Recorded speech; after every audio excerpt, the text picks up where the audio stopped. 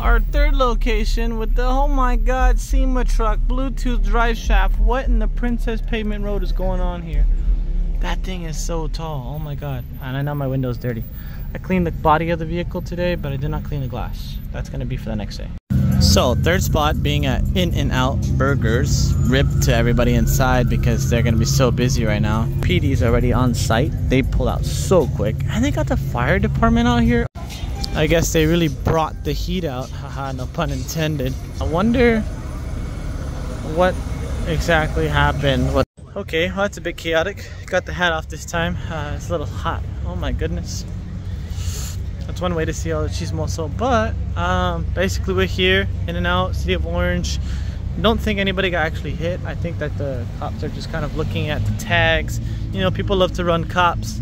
And even in the City of Orange, Anaheim, Tustin, all those cities, they're very hot. All right, so painting from the future. Honestly, guys, it's been a mix-up of a day there. And the cops were there because basically the bikes were in an accident. I'm gonna save you guys the time, the headache of listening to me babble, trying to figure out exactly what was going on. Two bikes collided into each other, and the whole entire team of emergency cars showed up. It's basically what happened. So back to the next crazy incident, and I'm gonna chime in later on just to clean it up so you guys are not hearing me babbling about different scenarios of what was going on. Let's just say it was one epic day. So you guys think I'm looking at a Charger? Nah, dude, this is the Chrysler from part 2. What? Looks like a factory OE placement. That's so crazy. Wow. Put the flash on this real quick. Hold on. Yeah, the coolant bottle sits up there nice and neat. Everything is just there. I'm pretty sure it's just a straight engine swap. Coolant, everything will stay there. So the engine looks tucked in. It's not too bad.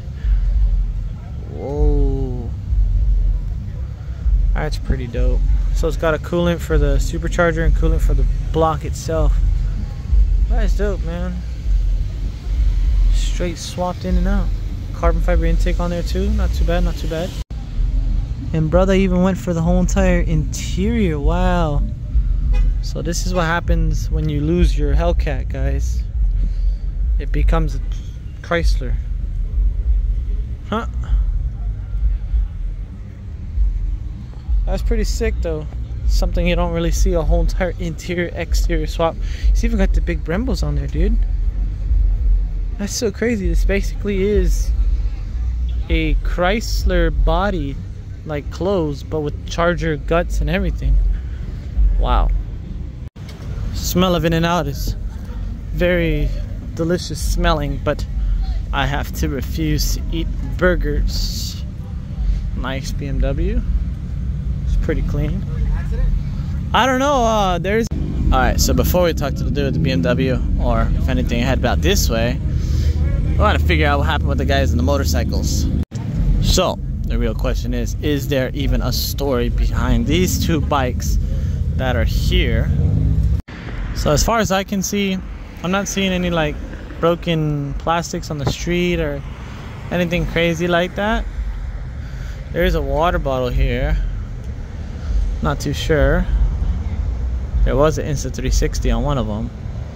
The two helmets are there. Two pairs of gloves. Two bikes just left on the ground. It might just be somebody too that's going to get in and out and just left their stuff here real quick. Because like I said earlier, they run. But alright, so what I'm about to play next, guys, you know, I'm not trying to like put it all out there. I know YouTubers are very like see me, like they go after a lot of activity, right? They go after all the crime, but me, this poor kid really got rattled up. I mean, the Lexus got utterly destroyed. You are going to see a snippet of the accident. I'm going to zoom in and kind of slow it down for you guys as well. After that, I'm going to get up to the accident and kind of just fast forward the video from there, my commentary.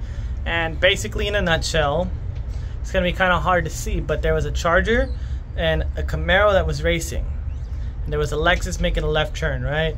So the Charger hit the Lexus and spun it out onto the curb.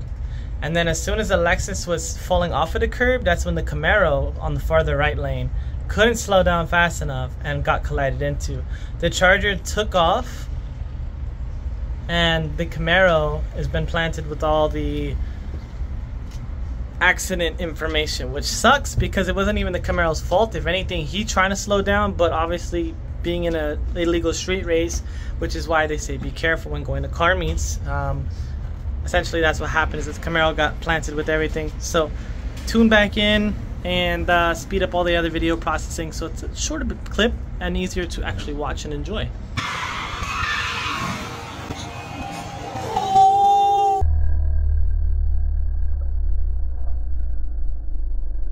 Snap! That just happened. Woo-hoo-hoo. That is not good. Everybody is running towards this direction. Literally, the cops are across the street. That's why you gotta be patient. Dude.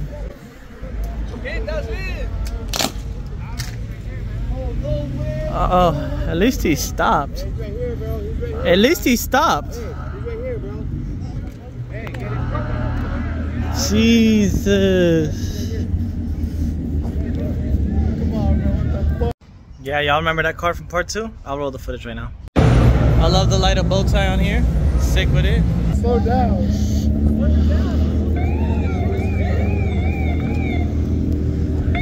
Oh my God. PD right on site too. Well, that just happened. All bad situation. Oh my God, this is gonna happen tonight. You driving, bro? Are you good? You want the medics to come out and check you out? You hurt? Emotionally hurt. He was pulling in. So he was pulling into the lot and then got hit. I thought he was pulling out. Damn, dude, that quarter is gone. Everything is messed up. Oh, jeez. That's all bad.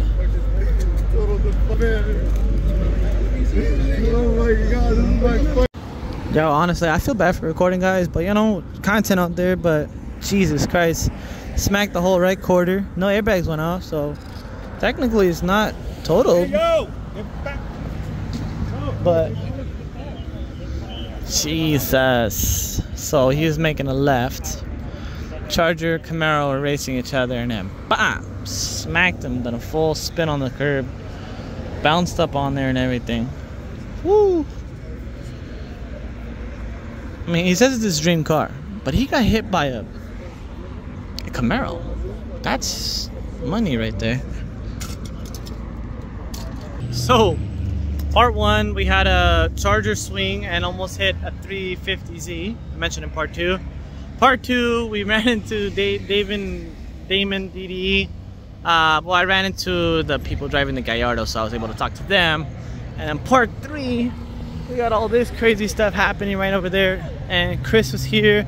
Luckily, I mean, it's not lucky, but everybody was here on the corner, and it was just like, bro, like I was busy checking out the bikes, and then all of a sudden, oof, that happened. So now that everybody's over here, maybe we can go get some clean photos of the cars. Now, it's not to blame for Origins and their events and meets and everything, guys, but I feel like every time that you come out to an Origins event, because of how big they are, because of their background, how they like become, and even the car scene in general, the way how it's become is just about racing. Everybody wants to race each other, go faster, and you know, it's not about park and show anymore. It's not about cruise. It's all about racing at the end of the day. And that's one of the biggest things about nighttime car meets. For example, you had DDE, actually, one of their Sennas got completely destroyed. It was the Senna GTR, and that one got completely destroyed at an Origins event, and that's why they stopped coming out for a little bit. But now they made their way back to Origins. Now, it's nothing to blame, like I said, on Origins. I don't support them because of what happened with Chris back in the day, but it's old grudges. It's 2024. I'm not one to hold grudges against people. However, though, like I say, it's always a fast boy. There's always somebody who has to prove that they have the fastest car, the biggest ego, just like ego lifting and all that stuff. Get it, I guess. But, you know, it is messed up. ultimately at the end of the day, it is what it is, and we just have to keep moving on and creating content, coming out to these events and stuff. Crazy stuff always happens. Just got to be alert. Oh, that's a goofy looking wide body, but it works. Looks like, but anyway, coming down here, it kind of smells like ramen or miso soup or something like that.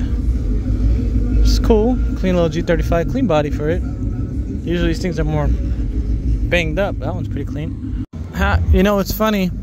I actually got a little clip of these guys rolling by.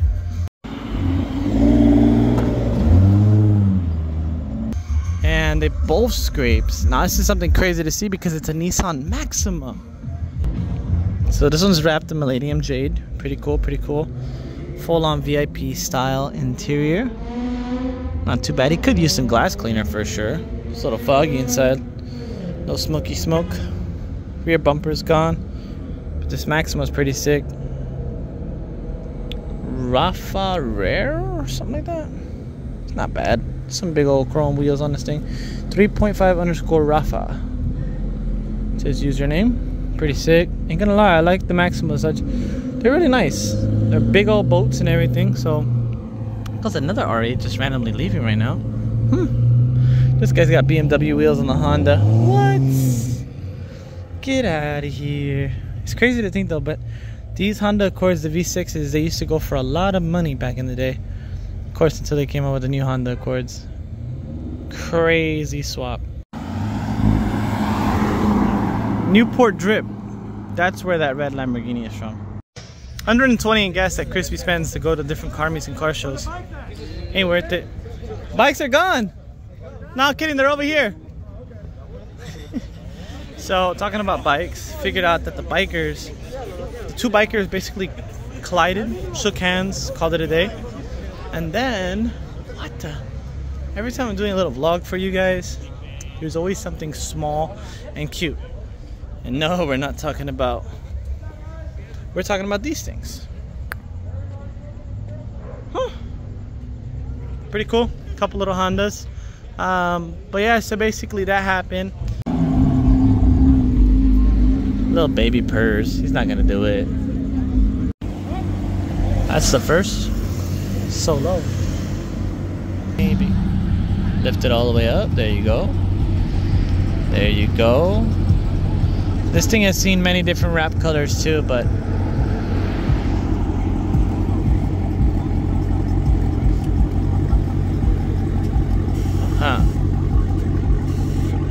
there you go. These wheels are pretty sick on this one. I like the gold color touch to it. It's not too bad.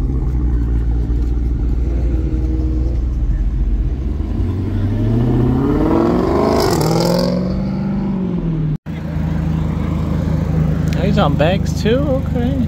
Bags how like high you can lift it from factory. Huh.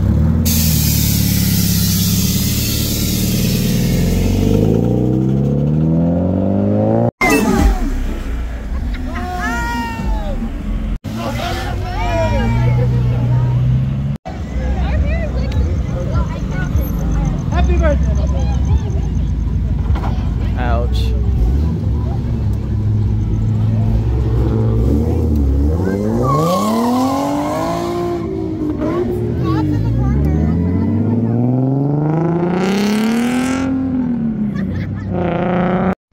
Alright, well that's gonna be it. Nothing really else happened besides some pull-offs. You guys seen right now. Then there was a group of people that came by. I guess because I was sitting on the curb, they kind of just checked on me. Pretty cool. And again, they're probably higher than a kite. But coolest conserve people over here. Got a milkshake, it's only $3. It's gonna be my dinner for the night. And that's the end of the video. So as always, guys, stay safe, stay chill.